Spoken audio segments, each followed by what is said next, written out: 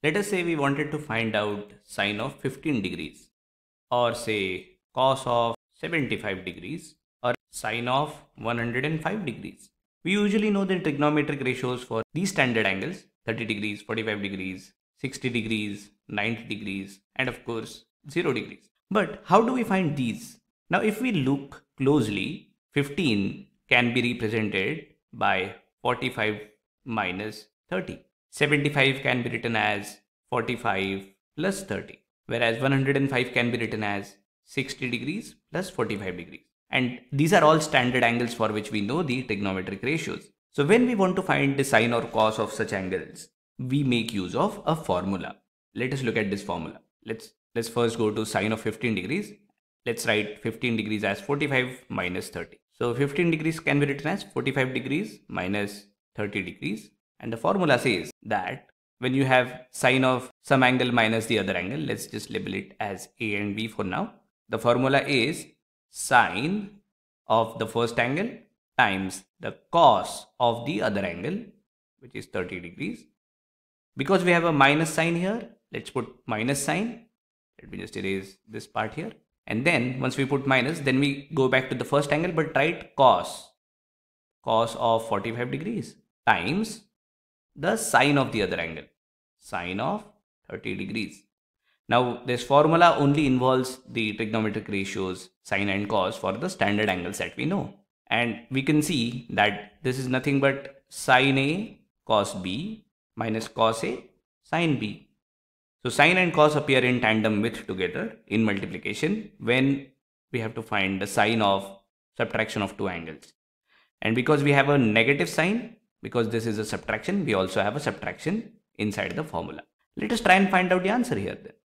So sine 45 degrees is 1 over root 2 times cos of 30 is root 3 by 2 minus cos of 45 is 1 over root 2 times sine 30 is 1 by 2. This gives me root 3 by 2 root 2 minus 1 by 2 root 2. And this is the exact answer. Root 3 minus 1 divided by 2 root 2. And that's basically sine of 15 degrees. Now let us solve for cos of 75 degrees. Let's just write 75 degrees as 45 plus 30. So inside the bracket, we will write cos of, let me just create some space here again. So cos of 45 degrees plus 30 degrees. Let us try to solve this. The formula says when it's cos and addition of the angles, the formula is something like this. Cos of first angle, then in multiplication cos of another angle, which is 30 degrees. And if there is plus sign here, we will put negative sign here. And now sine of the first angle, so sine of 45 degrees times sine of the other angle. So formula is a little different when it's a sine or cos of addition or subtraction of the angles. Remember, the sign reappears in the formula for sine, but sign reverses. The positive turns into negative when it's cos. Let us solve this. So cos of 45 degrees is 1 over root 2 times cos of 30 is root 3 by 2 minus sine of 45 is 1 over root 2 times sine of 30 is 1 by 2. This gives me root 3 by 2 root 2 minus 1 by 2 root 2, which is again root 3 minus 1 divided by 2 root 2. So cos of 75 degrees is same as sine of 15 degrees. Let us also solve for sine of 105 degrees. Let me just create some more space here. So we want sine of 105 degrees, which can be written as sine of 60 degrees plus 45 degrees. Now I want you to remember the formula with me, and since it's a sine, we will have sine and cos in multiplication and the sine will be plus. So sine of the first angle, sine of 60 degrees times cos of the another angle, which is 45 degrees plus. Now the plus will reappear.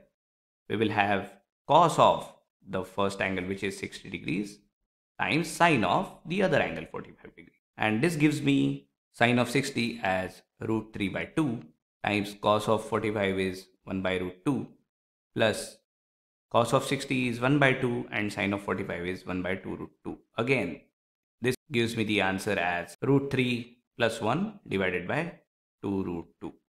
And this is how we solve for trigonometric ratios of angles like 15 degrees, 75 degrees, 105 degrees, etc. Let's just quickly overview the formulae for sine and cos a plus minus b. So let us write these again. So sine of a plus b is sine of a times cos of b plus, because we have a plus sign in between a and b, then we write cos of a times sine of b.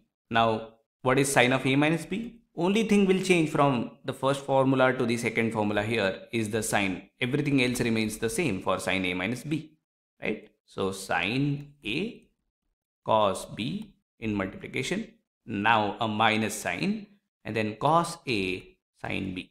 Remember, in sine a plus b, we can write cos a times sine b before sine a plus cos b because this is addition, but when it's subtraction, remember the sign appears for cos a sine b.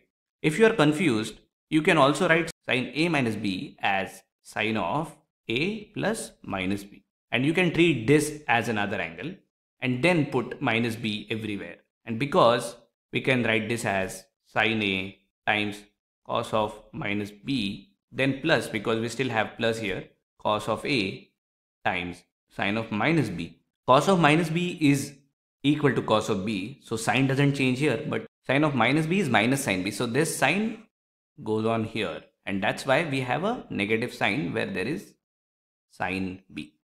Remember that. So this will be like this.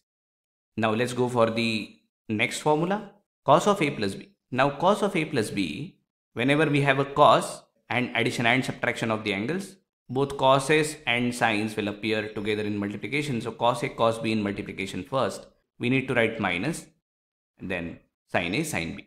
And when it comes to cos of a minus b, the sign turns into plus. Everything else remains the same, cos a cos b plus sine a sine b. And this is how these formulas can be remembered. If you still get confused and if you remember certain terms of the formula, try and assume values for a and b. What I usually do is I assume a equal to 30 degrees and b equal to 60 degrees. Try to verify whatever formula that I have written. It almost always correctly verifies whether you have written correct formula for the given expression.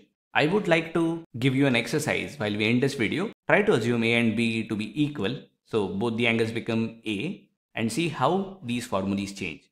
Also try and add or subtract any of these formulas and see if you can get some interesting result.